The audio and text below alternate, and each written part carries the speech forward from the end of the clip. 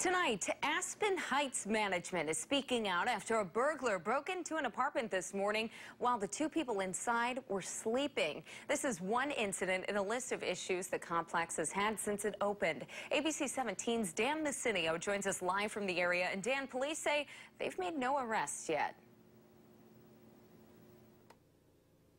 They haven't, Marissa, and they tell me they don't have any suspect description either. Now, I did contact Aspen Heights Management today. They were unavailable to comment on camera, but they did tell me that they take many precautions to help keep their residents safe out here. Just after dawn, Columbia police investigate a burglary at the Aspen Heights apartment complex. The people living in the apartment were home at the time. Electronics were stolen. Fortunately, no one was hurt. In a statement, the company's regional manager says, while residents' safety and security cannot be guaranteed, it is a top priority at Aspen Heights. Management says security measures include off-duty police officers to patrol and surveillance cameras throughout the property. One that can easily be seen is the wrought iron fence that goes around the entire property and the security gate that all vehicles have to go through in order to get into the complex.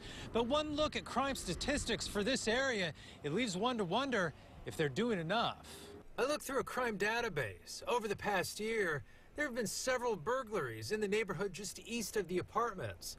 But statistics show just a few incidents within the complex, which is a change from years past. Since opening in the fall of 2013, Aspen Heights residents have seen everything from assaults to shootings.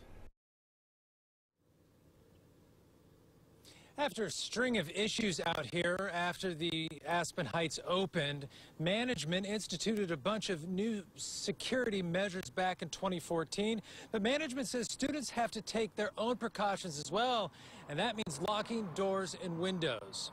Reporting live at Aspen Heights, Dan Messinio, ABC 17 News. Thank you, Dan. Management also tells us there are alarms on every apartment home.